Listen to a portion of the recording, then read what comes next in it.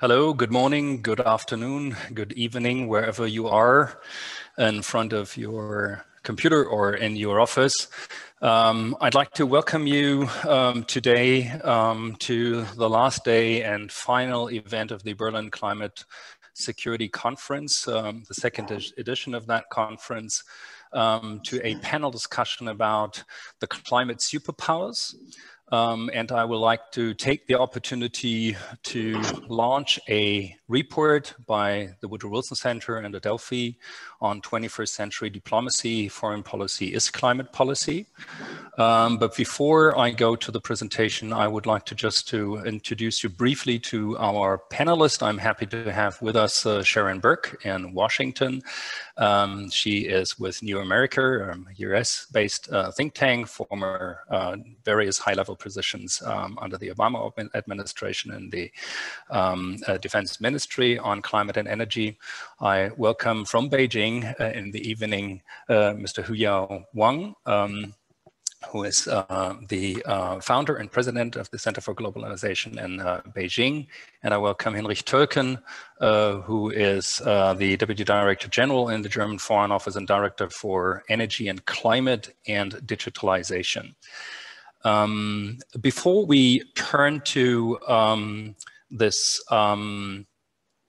the panel discussion itself, I see that participants are just zooming in. We have more than 400 registrations, and I hope that some of them will join us today.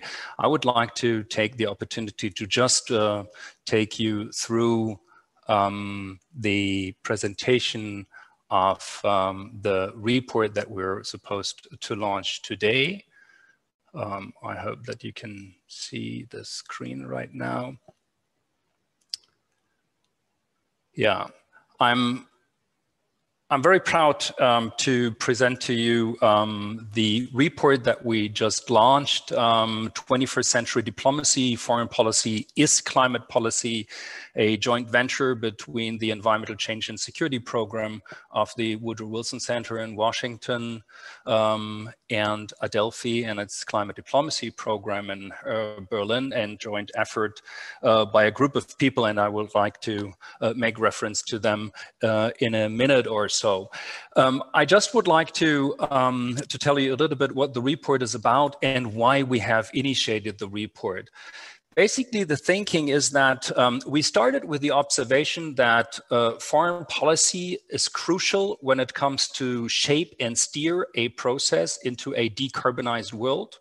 And we've seen with the Paris Accord 5 years ago that there is a matrix in place that basically more than 196 nations agreed to decarbonize their economy in the years to come. So the question is, assuming that climate change is basically change the way we work and live and change the systems of production, trade, economics, and finance, we believe that it will, and it is partly already doing, upend the 21st century world order.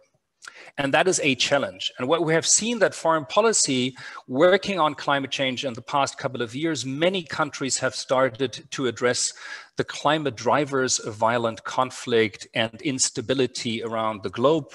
Germany was one of the countries in 2011, and later this year in its membership and presidency of the UN Security Council, to table climate risk in the Security Council and trigger, as the UK did in 2007, and as last year did Sweden in their membership in the Security Council, to address the question of how can we deal with the climate drivers of conflict and how can we turn climate adaptation in conflicting environments and contexts into something that provides a peace dividend. That is just one part of where climate foreign policy comes into the game. But we do think that it is much broader. And this is why the Wilson Center and the Environmental Change and Security Program at the Woodrow Wilson Center, together with Adelphi, launched this broader project to investigate into the broader meaning of the connection of climate change and foreign policy. And we were thinking about, in the beginning, about 7 different topics. We still remain working on the 7 topics that I'd like to introduce to you in a minute. And the way we did that is basically that for each of the topics, we found excellent authors to write some kind of background, in-depth paper, a 7 pages contextual paper that tells you the story about decarbonization, the future of multilateralism, and a couple of other topics. And we invited quite prominent foreign policy practitioners and analysts from multilateral institutions, think tanks, university, NGOs, and media in order to write small op-eds. And what we want to do is just to nurture a debate, to kick off a debate about the broader meaning and the potential that foreign policy has in order to steer and shape that process that leads us into a decarbonized world. As I said, it's a project that we did together with the Woodrow Wilson Center. I'm glad to have also with us a part here of the participants, Lauren Reese, who is the director of the Environmental Change and Security Program at the Woodrow Wilson Center. Lauren and I were running this project for a little bit more than half a year. And I would like to thank Lauren for her inspiration and commitment in order to run this. It was a true inspiration and experience of partnership working with her and colleagues at the Woodrow Wilson Center. But it's not just Adelphi and the Wilson Center. It is also that in the beginning, when we got together to think about the future of foreign policy, that we benefited from the input and expert advice of 3 people. Sharon Burke, who is with us, Senior Advisor to New America and Director of the Resource Security Program, former different positions she held in the US government on energy and climate. We also had with us Maxine Burkett, who is a law professor at the University of Hawaii and director of the university's Institute for Climate and Peace. And finally, long-term collaborator Jeff DeBelco, senior advisor to the Wilson Center and professor at Ohio University in Athens and associate dean at the Voinovich School of Leadership and Public Affairs. The 5 of us, plus with the support of my colleague Noah Gordon and Amanda King, we selected the authors. We helped the authors to shape their papers. We had a lot of discussions about what's the role of foreign policy in the context of the 21st century challenges. I would like to just take also the opportunity to thank 2 people who helped us to really do that and implement that project. Amanda King at the Wilson Center and Noah Gordon at Adelphi. I think all the authors know them well because they did all the hard legwork in getting it together. And finally, a very special thanks to Kathy Butterfield at the Woodrow Wilson Center, who was responsible for the design of the website and the report. So thank you to everybody. The way we did that, as you see, it's a collection of 28 op-eds and essays on that topic. You will see this if you go to the website. I will present you the link later in the presentation, where you can download individual contributions, chapters, or the full report. But as you might have seen that we have media partnerships with Project Syndicate, Euractiv, War on the Rocks, or the Tagesspiegel that step by step already started to publishing some of the articles. 28 essays from different authors. I don't want to mention all of them, but they include Wolfgang Ischinger, head of the Munich Security Conference, Rolwa Al-Qatar, the Assistant Foreign Minister of Qatar, Helga Schmidt, Secretary General of the European External Action Service, Corey Shaky, Director of Foreign and Defense Policy Studies at American Enterprise Institute, Oliver Morton, the briefings editor at The Economist, and many, many others. So it's a quite diverse group of people, and not just transatlantic, but all over the world, that we have asked to contribute from a foreign policy perspective on what we think foreign policy should do. There are 7 chapters. One of them is climate change, equity, and the future of democracy. And the authors in this paper reflect on basically 2 things. One is that we observe that the least responsible for climate change are the ones who are most hit by the impacts of climate change. And that raises the question of justice. That raises the question of equity. And we were thinking about this, the series of op-eds. How do we need to support communities? How do we need to cooperate with countries in order to make the policies in responding to climate change and also dealing with the climate crisis more equitable in a just world? But also it refers to other questions of nationalism and democracy, because we see that there is a proliferation of anti-pluralistic, partly also anti-democratic attitudes by governments around the globe that make it far more difficult really to implement just climate policies. And maybe a third comment on that particularly climate change provides the DNA and the features in order to build strong societies, because they build on the trust in science, they build on equal participation of societal groups, etc. A second chapter deals with new modes of multilateralism. We do observe that there is a global trend of disrespect for multilateral solutions. Some countries are increasingly pulling out. They renationalize, they reshore policies. And I think also now in the experience of dealing with the COVID pandemic is that we have a reshoring of industry. So it's moving from multilateral to very much focusing on domestic unilateral approaches. The question is how we deal with that. And we do observe that the multilateralists are pleasing and expressing their appreciation for multilateralism as a matter of fact, but we ask the question of how does multilateralism look like? So are there new modes of multilateralism? Do we have to include, in terms of benefiting from the ambition in driving transformative change in each of the countries by sub-state and non-state actors? Could be private, could be at regional level, could be dynamic cities that provide new ways and new modes on transforming their economies and society. And the big question is, how do we turn this into a multilateral system, into new modes of multilateral system? A third one deals with climate change and financial stability.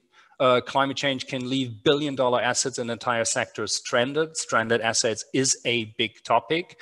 Their value eroded by changing economic landscapes. So what should central banks, insurers, and financial regulators do in order to deal with that? There's an ongoing debate by regulatory institutions in the financial sectors, what they could do, and that ranges from green bonds for whether or not central banks, with their prime task of providing financial stability, should engage in promoting climate change, etc. Big topic. The fourth one is about the geopolitics of decarbonization. So let's imagine that we are embarking into a global system that is built on renewable energy. And that is eroding the system as it is. So we ask the question is, if that is beneficial for the entire world, and even if that is universal, who's going to benefit from that? And basically, we have unequal benefits. And how are we going to balance this out? How is this going to change the regional relative power games in the region? Imagine that part of the entire Gulf states are decarbonizing. What would that mean for the relative power and engagement of these cities and of these countries in the MENA region, etc.? So decarbonization is going to be a bumpy road. Some people do believe and give the impression that everything is going to be green, shiny, and easy. But I think it's just reorganizing the balance of powers as it is today. If this one is dealing with climate change, migration, and displacement, we all know that climate change is already a key driver in people's decision to move, whether that is migration as a form to adjust to climate change, to adapt to climate change, or whether that is forced displacement, so people are driven out of their home, out of their economies, and out of their livelihoods. I think that is very much dealt with from, at least I can say, a European and a US perspective, from a very national point of view, a very defensive point of view, to basically invest into stability of basically making sure that people stay where they are. But I think the foreign policy changes are much more complex. But what we know about migration and how that is linked to climate policy, it is a very complex web of causality. There are different forms of mobility, human mobility within countries, within regions, that needs to be regulated. And it's all about to protect life and dignity, and basically to develop legal, equitable systems to regulate migration. The sixth one is dealing with geoengineering as a matter of intervention into the Earth system.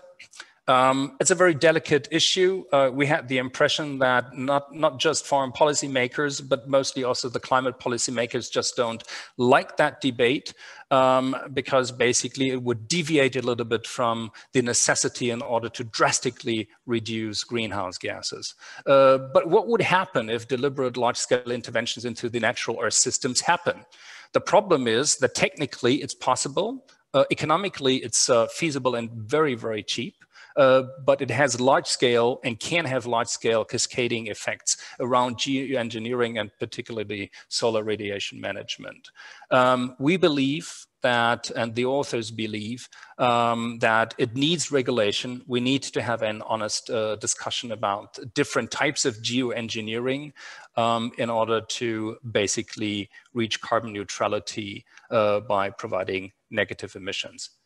And the last one, and that's today's topic, is the actions of the US, EU, China, and India largely determine whether we can mitigate climate change.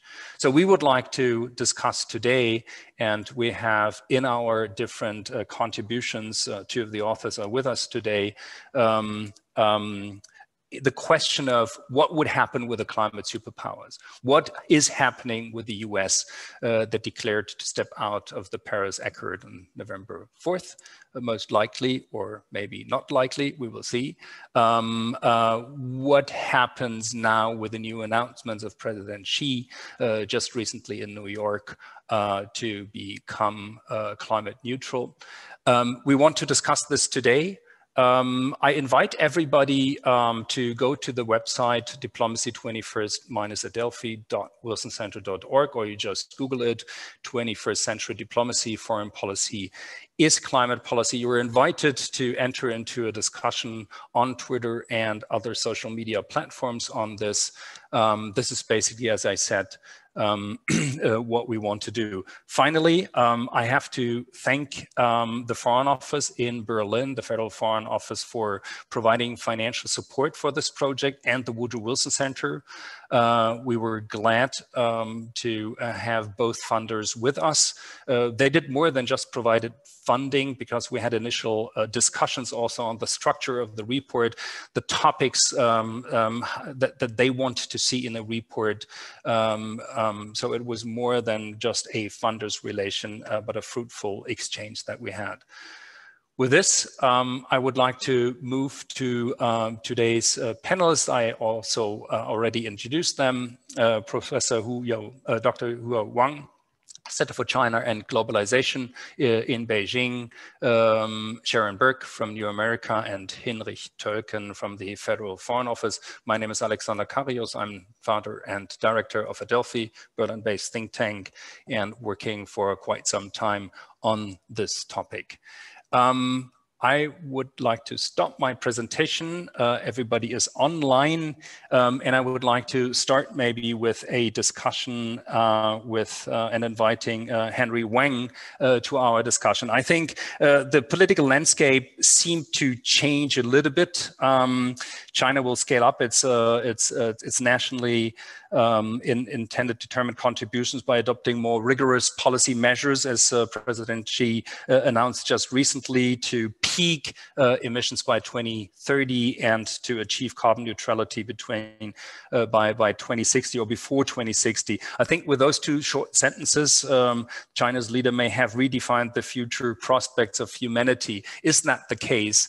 And how reliable is that this is going to be turned into practice in China? Okay, great. Thank you, Alex, for your excellent introduction and the hosting of this event. I would also like to thank Adelphi and the Wilson Center for organizing this report. And also, I'm very honored to be with such a very distinguished panelist on this panel. I didn't know I'm speaking first, but anyway, I will express my my thinking just to open the doors for more people to come in. I think we are coming to a really a crossroad, a human being. You know, I mean, the current pandemic, you know, is going on, has really impacted many ways of human life, and also forced us to think very hard for the last 6 to 8 months. I mean, this month, just recently, we saw the 75-year anniversary of UN established.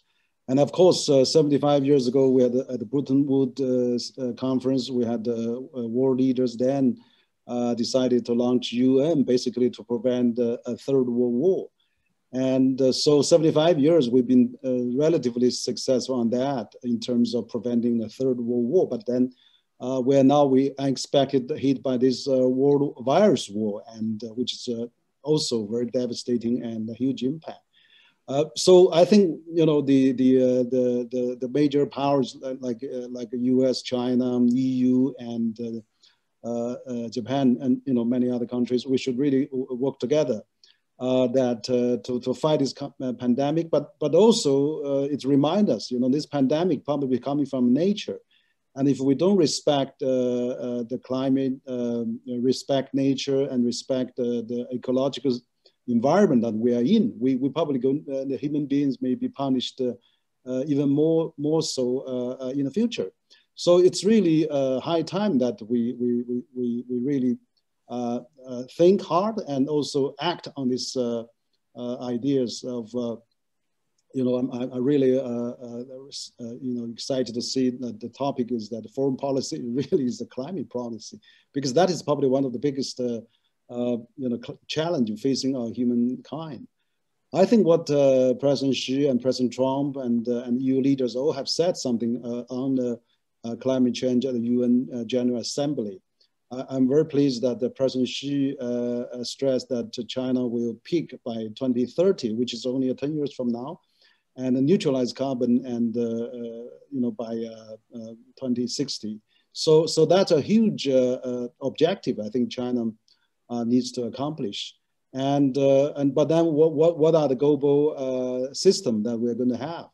We already have China, US, you know, accounts almost half of world GDP and emit you know 40 some percentage of the global emission. And also, you know, we have this you know, economic globalization. We already have a lot of governance in the past, but ecological globalization. What are the mechanism? What are the you know framework? What are the structure there? I mean, we already have a Paris Accord, but unfortunately, I think US is pulling out of that. But how we can really further that? So I think that now even more new players is coming on, like India, like you know, developing countries, African maybe in many years to come. So we really need to work on this very hard. I think probably something can be done is that you know, we already have a Paris Accord. We should, you know, maybe sit down and then particularly China and US on how we can really, being the two largest polluters in the world, how we can really you know get a consensus on this climate change deal. And also, we need more rule-based, you know, the framework for contacting the challenges and also issues. I think that you know, exactly 21st century diplomacy. We should really think, you know, we're probably difficult to have a nuclear war or military war now, because it's really mutually assured destruction. So we really need to be aware that from a mutually assured destruction to mutually assured dependency, where we are now in a same planet. We have only one planet, and we have to really, cherish the environment we live in. As a matter of fact, I mean, the temperatures keep rising, and then, even in China, the last 5 years probably is the most warm 5 years in the past, probably many parts of the world. And also every 10 years, the temperature goes up a quarter degrees centigrade, and also sea level is rising above, also increasing probably every year as well. So we're really facing a very huge task.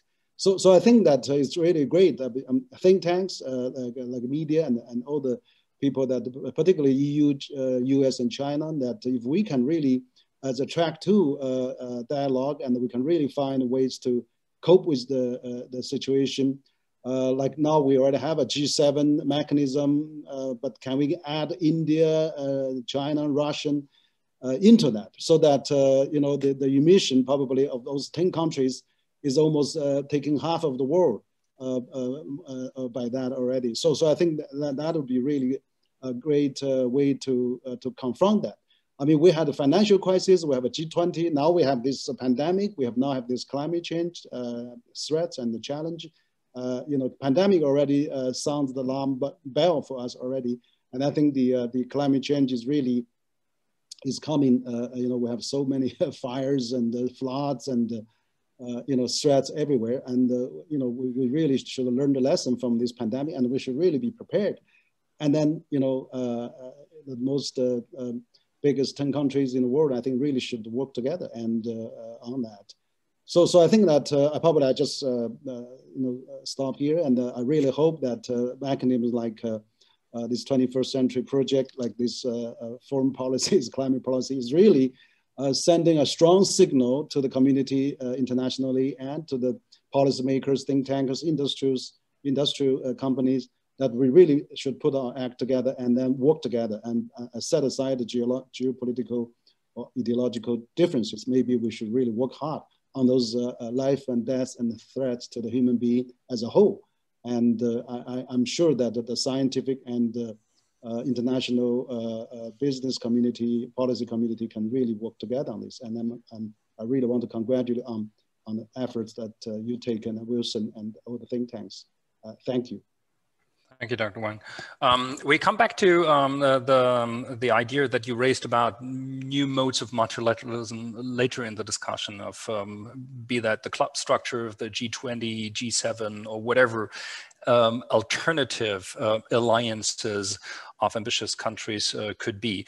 I would like to turn to Sharon. Sharon, in the US, the climate discourse seemed to be heavily popularized, politicized, polarized, and particularly with this bird's eye perspective on the recent announcement of China.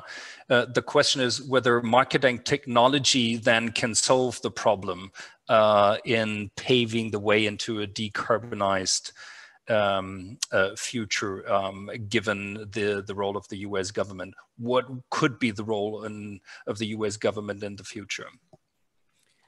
Yeah, it's certainly from the vantage of the news that I just woke up to here, it's a reminder that sort of the arc of American history sometimes bends in the direction of a roller coaster. So it's been a low point for us on climate change and on many things, but we will rise. We are rising. So I think that's an important thing too, is that our form of government allows for us to adjust and to correct course. And the question is, can we get off the ride and just continue to stay at a high point? I think an important thing when you look at US policy, even with the polarization that we have here, which I believe is coming to an end for us, but even with that polarization, US emissions have still been declining in recent years. And even as our GDP has been rising. So our economy is getting bigger, our emissions are getting smaller. And it's a hopeful sign for everyone that this is possible. And we're not the only ones, but I think it's a very important statement of what's really happening here. So we've had a president who's rolled back our fuel efficiency standards, our appliance efficiency standards, has increased our pollution. But even as that has happened, we've had a lot of activity at the subnational level in our cities and states, both in terms of improving our resilience to disasters and cutting greenhouse gas emissions. We've had businesses, the private sector has been very robust leaning into this, including social media platforms that cite their businesses according to where there's clean energy. They've had a very important effect on emissions here. We've had philanthropies that have given billions of dollars in the United States and around the world to promote better climate change policy. And even on an individual level, Americans are very generous about their giving. And even as we've had a president who every year has tried to cut foreign aid, our foreign aid levels have stayed the same. And so we continue to finance globally, climate change policies. And as you say, climate change policy is foreign policy. And I think that's been true in some quarters, that wherever you improve maternal health, you're improving climate resilience. Those investments have continued for the United States. So what are we going to see? Okay, our private sector gets it, and increasingly gets it more. We've been engaging in this project where we've been talking to people at the local level all over the country about how they're actually dealing with climate change. And that's been really instructive, including that, we talked to this one business that's a large manufacturing equipment maker worldwide who's leaning into climate policy. They're not waiting to be told by the chief executive. So also, I think the Trump reversals are going to get thrown out. That'll be reversed, and it will turn out to be a blip that doesn't change our trajectory. My dog is saying hello. I don't know if you can hear that, but I'm not squeaking. That is my dog who is saying hello to all of you, and actually is probably lobbying me for a walk. So also, I think we're going to see a green recovery plan here that looks at investments in innovation and research and development, clean energy research and development. And also, I think it's not always just clean energy. There are a lot of other things that we can do to the way we live that change our footprint. We're going to see a green recovery here, and those investments are going to change our infrastructure, our research and everything, and that will also change the footprint. So, the United States has continued to improve on this. And I believe that, we will, as a country, course correct in a month, and then we will see all of these changes come too. So I think that's what we can expect from the United States. I can't hear you. I know you're making fun of me, but I can't hear you because you're smirking. I can tell. No, I'm not making fun, but basically you provided a pretty positive picture, and I think it's interesting. I think, and that corresponds a little bit with the observation by many analysts to say that President Xi's announcement is crucial and can be a game changer, but it's at a very high political level. But it contradicts a little bit with the kind of investment into coal, the kind of investment that China announced, 58 gigawatts this year just for the first 6 months, is the equivalent of almost a quarter of the US existing capacities, etc. You have a different picture, the US government being much less ambitious at global level, but technology-wise and at sub-state level, there is progress, and you see that emissions are declining. Ursula von der Leyen seems to be very ambitious and at the forefront of that game on raising ambitions by making claims of reducing faster and achieving climate neutrality faster. Henrich, how important is for a foreign policy maker in Germany climate policy, both domestic and the European?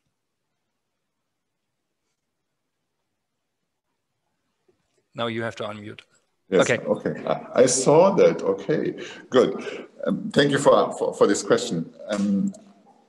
As opposed to what Sharon just told us about the US, I think what is interesting that we see in Europe a fairly broad political consensus when it comes to climate protection. And this is really reassuring. We've seen changes of governments in Europe as well. We have seen, let's say, swings from left to right, from right to left.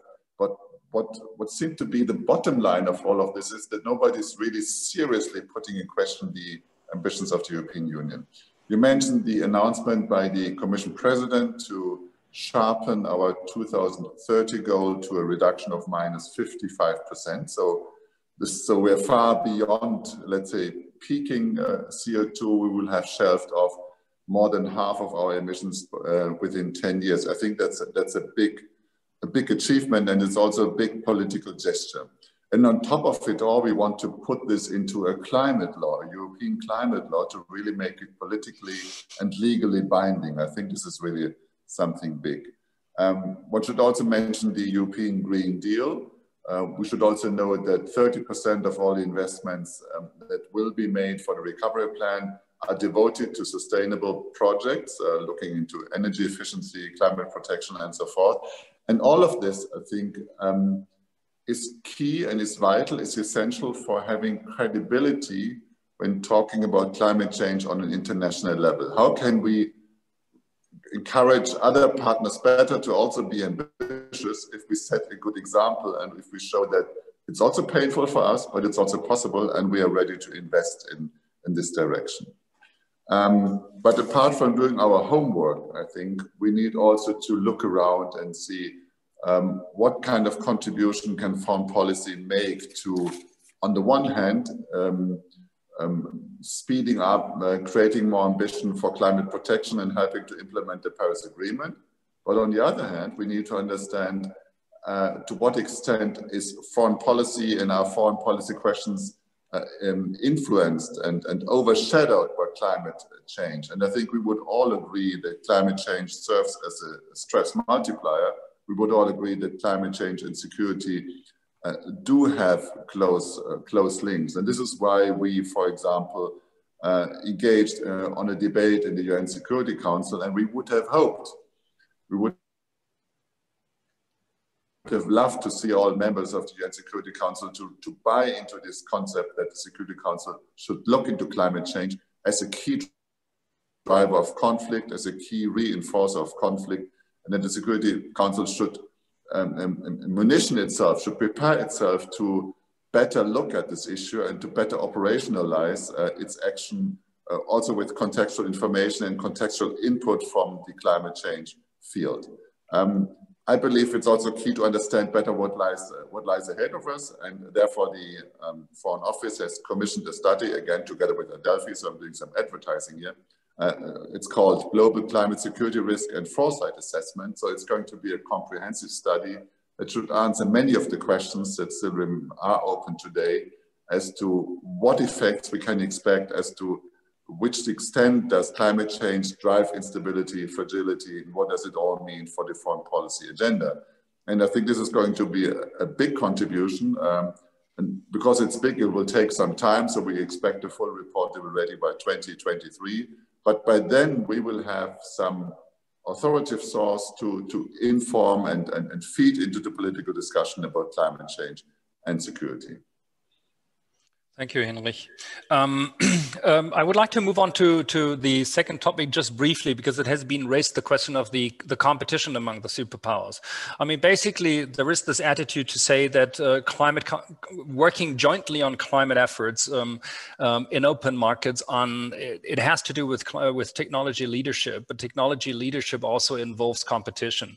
What do you think about the kind of competition? We had a couple of authors in our essays making the argument that exploring resources in the Arctic, reshoring parts of the economy, I think very much driven on both sides of the Atlantic at the moment and experiences the effects of the pandemic.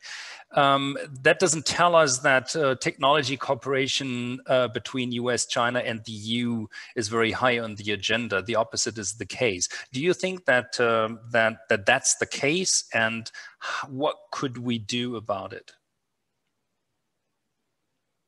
Maybe Sharon, you want to start? Sure. And the first answer I have to give, especially after listening to Heinrich, is that without question, the EU is the moral center when it comes to, if you're going to talk about climate superpowers, that the European Union has been leading the way and is the moral center. And I think that will continue to be very important, certainly for, I think, for a revived US-European partnership, but also for how the United States, China are going to work together, that the European Union is going to continue to play a critical hinge role and continue to be the moral center. So I think you can't discount how important that is. You know, as for the tensions between superpowers, and in this case, you know, certainly we're talking about the United States and China, I think, you know, we have different approaches to the world and different systems of government, and that's going to continue to generate many tensions. And I think what concerns me, especially as someone who comes out of the defense sector, is that both countries are girding for the fight, and that we seem to be moving down a path towards a grim future relative to each other, that this increasingly adversarial relationship, the question I have in that is, where does that end? And it ends nowhere good for either country or for anyone in the world. And until both of our countries have a vision for coexistence that includes the success of each other and our collective success, then I think we're in a very dangerous place. So our climate change cooperation inevitably is going to be a facet of that overall really dangerous situation. However, you know, so I think we can't succeed fully on climate change as two superpowers unless we're addressing that bigger problem that we have, that we are not in a good place relative to each other. However, I will say that I also think that climate change has the potential to be a very important confidence building measure between the United States and China, because no matter what else is happening in our relationship, we can succeed together on climate change, and there are investments that we can do together. There is collaboration we can do no matter what else is happening in the relationship, and it's to our mutual benefit no matter what, and not only ours, but the rest of the world cannot succeed in this unless we succeed, the United States and China, on our own terms and also together. So I do think that the overall context of that relationship is dangerous, but we can still come together on climate change, whether it's track 2, as Henry mentioned, or but also at an official level. So, you know, those are my concerns about the tension between superpowers.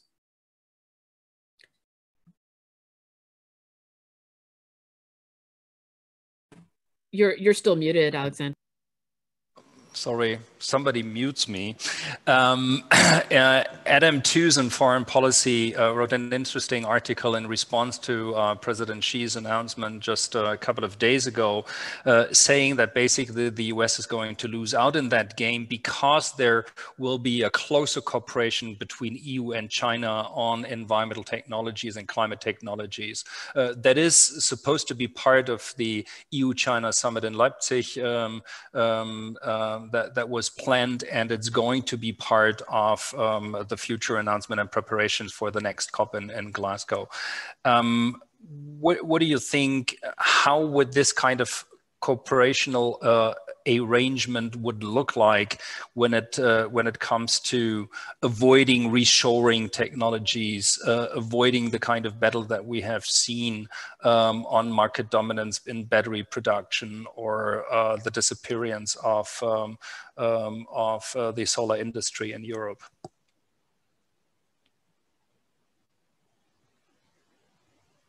Dr. Wang? Okay. Yeah. Thank you. Great. I think that Sharon has raised many stimulating points and also some good questions. I share quite a bit of that. I do think that China, US, and EU needs to work together on this. I'm glad you, Alex, mentioned about China-EU summit, and then which is not too long ago, that a virtual summit where I see that China and the EU has established a green dialogue, a platform that both leaders agreed that they're going to have a green dialogue, and also another dialogue is the digital economy, so that they realize that EU and China has something in common, and they can really further explore that. I also think that right now that I mean, the world, particularly for the U.S.-China relation, as Sharon has mentioned, it's unfortunately has gone sour, quite a bit in recent years. But from what I can see in the past several years during the Trump administrations, that of course we only probably worked on the trade. So even though we had a phase one, but then President Trump has put out the Paris Accord and WHO, and even threatened putting out the WTO. So there's not many areas that U.S.-China can have a dialogue. What I can see, I watched the debate that Vice President Biden, if he wins the election, then he will come back to the Paris Accord, as he stated, and he will be coming back to WHO and maybe even reform WTO or even CPTPP, that he's interested in probably coming back. So I think that will provide quite a few more platform for U.S. and China to talk and exchange, and then that probably may reduce a little bit of this hawkish, military kind of hot war that seems getting a little worse every other day. So I think that is really important, that U.S.-China keeping the dialogue, just like China and the EU leadership. And I'm sure that Chinese top leaders has pledged this 2030 and 2060 target is really great. I mean, China always likes to work with a target. So people don't like China 2025. Okay, how about 2030 and 2060? Let's work on something more with common objective. And China's always have a 5 years plan. Now it's in 14 years 5 years plan now. So I think if China set up a target, China probably going to realize that. Don't underestimate China. For example, China doesn't have a national fast speed train network. Now China built up the fast speed train network, which accounts 2/3 of the world total land now. And China has the pledge to have a 5G network. China now have the most advanced 5G network in the world, and that was a billion smartphone users now. So what I'm thinking is that if they set a target, I'm sure they're probably going to try to achieve that. But of course, this has to be working with international community together. I think particularly with the technology that US, EU, and other countries have.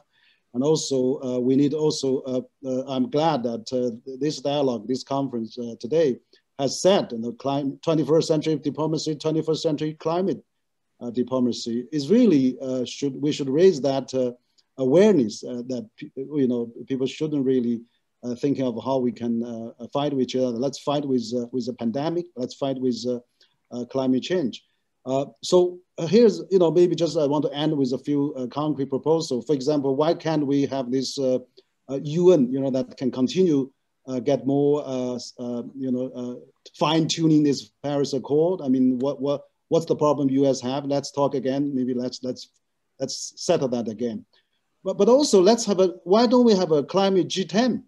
G7 plus China, India, and also Russia. Let's have a G10 on climate, a G10 summit on climate. So maybe that let's focus on something just like G20 on financial crisis. Let's have a G10 on climate crisis. And pandemic crisis. Maybe that is something we could do. But also, I'm also pleased to see that civil society, NGOs, foundations are doing great. So I'm serving on the Paris Peace Forum steering committee, whereas the Paris Peace Forum is calling for, President Macron is calling for this non-government vertical globalization, non-government proposal from civil society on cope with the climate change, and we have many good examples of that.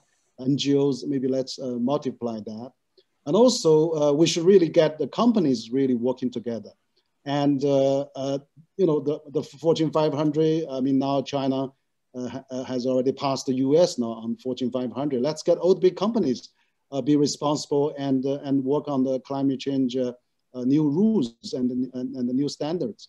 And also, finally, we should probably working with at the provincial level. I mean, like China working with California on some kind of a climate change project, and maybe provincial, state. Regional governments should really, not going to be at the mercy of the federal government. Let's do something also on that as well. And finally, I think that all those international treaties, we should have the climate change element of that. For example, China now is interested to join the CPTPP, and the CPTPP has the course on environmental protection and the green standards there too. So, so maybe if the US comes back, and we can talk about that. And also WTO, I mean, I was at the WTO Public Forum last year. I proposed that for the plastic emission to the ocean, that we should, WTO should set up standards and should ban the production or maybe circulation of plastic waste on that.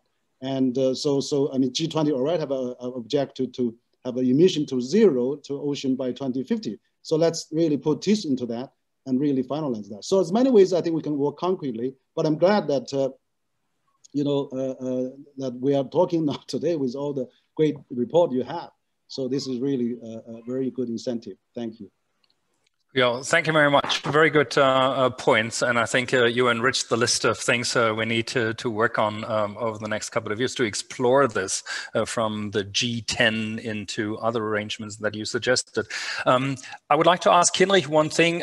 In the beginning, when we designed this project and thinking about the climate superpowers, to be honest, in my more European, maybe too much moral perspective that I had, Sharon, I was not thinking so much about US and China. That's true. That's one of the things. But my question is, are there different environmental or climate superpowers emerging beyond? Because it's quite striking that when we talk about climate, we still talk about a bipolar world. I mean, basically US and China, and maybe in between there is a role for Europe. Yes, there's definitely one.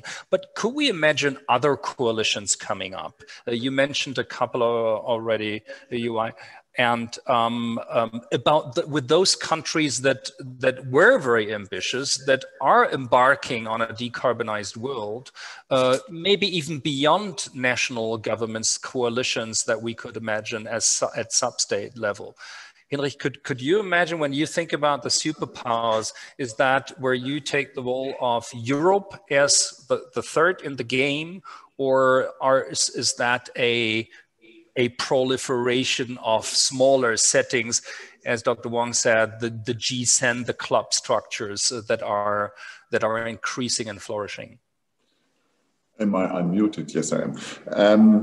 Thank you, Alexander. I reflected a bit about the notion of climate superpowers when I was listening to my fellow panelists, and I was wondering whether this is an appropriate term, because on the one hand, one could say a climate superpower is a country or region that adds extremely much to global CO2 emissions. So this would be the 9% share of the European Union. So we have the biggest share. So we are a climate superpower, or in more, let's say, explicit terms, a climate super polluter. But could we perhaps put this around and say, why don't we have a global scale and perhaps judging who is a climate superpower by what kind of positive contribution a country makes? So how many megatons of CO2 has one country actively taken out of emissions? What kind of percentage of CO2 emissions has one country perhaps helped to get out by supporting other parts of the world in being more climate friendly and pursuing more sustainable policies? And I was just wondering whether it would be in theory possible to draw up such a chart and such a scoring board to see who is actually making the biggest effort to protecting the world's climate. So perhaps this is something that where it gets interesting and attractive to being a climate superpower, as opposed to being one of the biggest polluters.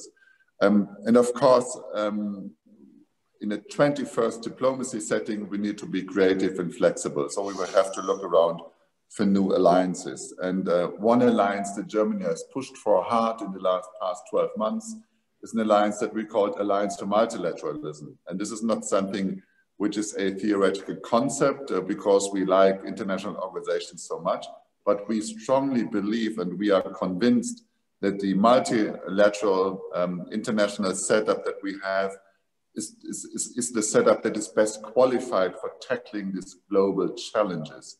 So looking at the climate change challenge from the perspective of what kind of multilateral options and fora do we have is something that seems to me very interesting and very important.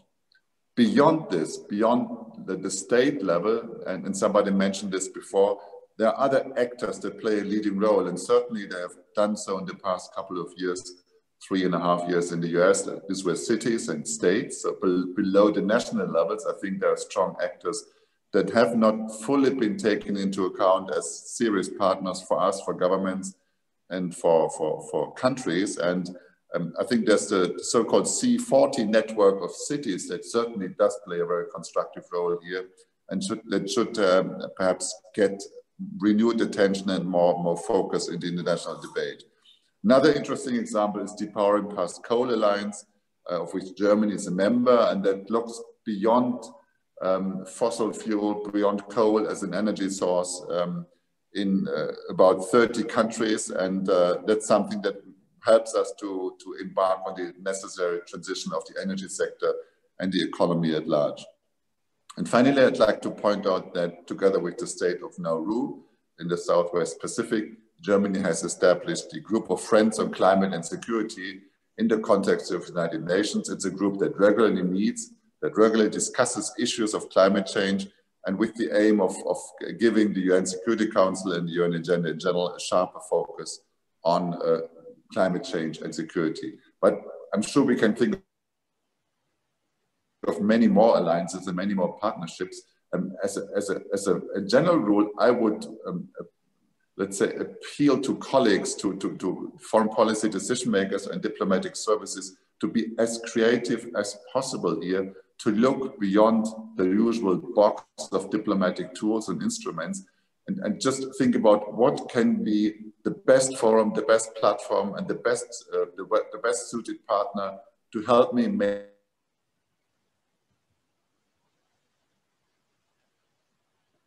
a progress on international. Okay, thank you, Hinrich. The rest is still online? Yeah, I think. You say we, as diplomats, we have to be as creative as possible.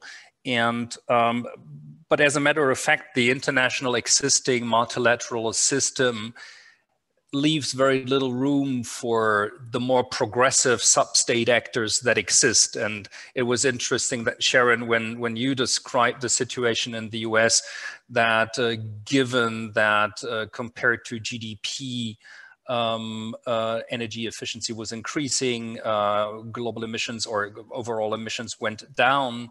That was basically not driven by federal programs, but basically within states and a couple of cities. We observe a similar situation also in Europe, where much of, particularly when it comes to the transition in the mobility sector, that much of the ambition is coming from smaller and larger cities in Europe. That demonstrates on basically on how to kick off and how to demonstrate how flexible we can be in order to explore things. When we think about the current international system, and basically that's operated by diplomacy, where are the constraints and how can we deal with that to bring this kind of ambition then to the negotiation table, wherever, whether that is in a club structure among states or whether that is at the UN? Well, Alexander, I think, you know, what you just said is the heart of it, right? Is that it's such a compelling, important international issue and a collective challenge. But at the same time, it has to, a couple of basic foundations have to be there. And one is local action, domestic action, that all of our success in global negotiations and global action are going to be built on domestic success and on local success. So we have to keep in mind that that's going to continue to be the sort of proof point. Are you succeeding at home? Are you moving forward at home? Who are you at home? And who are you in the world? How do you conduct yourself in the world are going to continue to be the #1 distinguishing characteristic about how we succeed together. I think also a basic foundation here is going to be trust. And that certainly my country has some trust to rebuild, but we're not the only country that has to prove that you can trust us, that you can trust with intellectual property if we're all going to share innovations, that you can trust with how you're going to treat your neighbors and other countries, that trust is going to be a very important part of building this multilateralism. I also think that, you know, reading the collection of essays that you pulled together, you know, one thing that's really clear is that there's going to be some things we really do need to negotiate multilaterally and collectively. And that, so for example, geoengineering, both of the pieces on that in the collection were very compelling, that this is something that the nations of the world have to come together on to figure out a regime. There is no substitute for a multilateral gathering on those kinds of issues. At the same time, I think it's time for us to sort of operationalize our climate change policy, foreign policy. And what I mean by that is that the focus to date has really been on negotiations and on coming to some kind of collective plan. But I think we really need to focus on actually making the investments, the collective investments and the collective action to cut emissions and to improve resilience, that should be the focus. And that does require, what your signal point with this project is integrating climate change into everything we do in our foreign policy, and coming back to that domestic foundation too. So we have to move away from a policy that's just centered in negotiations and environmental ministries and make this a collective investment challenge. And Sue Binney, as a former State Department negotiator and lawyer who contributed to your project, she made a really interesting case too, that you can't have a one-size-fits-all multilateral solution, that you have to be willing to look at bilateral, minilateral, that there's a basket of things. The G20 certainly offers a very rich possibility for cooperation there, and that we've got to be flexible as far as what's going to work on formalizing climate change. And I think also there's a real danger in there of a free rider problem, that we got to make sure that action is following words when it comes to climate change, and that we don't have countries that are going to continue to buy a lot of fossil fuels and just hide behind everyone else's commitments and language, because that there's going to be, as people move away from fossil fuels, there will be more supply and the prices will go down. So I think the temptation to free ride on that is going to be very strong. And that's one of the things that we'll have to put into international negotiations. Okay, thank you, Sharon. Kind of a closing remark. I would like to thank everybody. Time is over. I very much enjoyed the discussion. I think you contributed also and made a couple of very good suggestions of what needs to be explored. As I said in the beginning, this is not just a report. 21st century diplomacy, foreign policy is climate policy. It's just the beginning of a larger project. The Woodrow Wilson Center, I was told by Lauren Reese, is going to welcome 2 fellows who start working now on 2 of the central questions that we raised in this report at the Wilson Center. We at Adelphi are going to continue with that. And it was a true partnership because we invited authors by 28 different organizations to work with us, and they take that forward. I would like to just highlight one thing, and I think that's the challenge that we want to do collectively. You were talking about collective investment and the toolbox, and I think that is crucial to think about how creative, and all of you said this either in the contributions that you provided here in the discussions, but also in your written op-eds that you have contributed to this report, that we have to be very creative in what we are doing. So that starts with club structures, that starts with a wide range of mini and micro and nation to city level cooperation. I think where diplomacy can be more creative as they've been so far, because it's often said that it's basically country to country. And we've seen, as Hendrik said, that initiatives like the C40, where more than 100 cities, larger cities, engage as climate leaders there.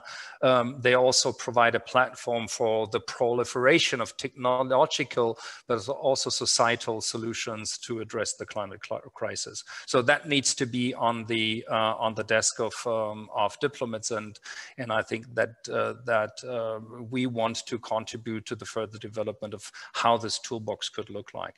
I would like to thank everybody here, all you, Dr. Wang in Beijing, Sharon in Washington, Henrich in Berlin. I say goodbye here from Portugal. And I would like to thank the audience, more than 100 participants who joined us.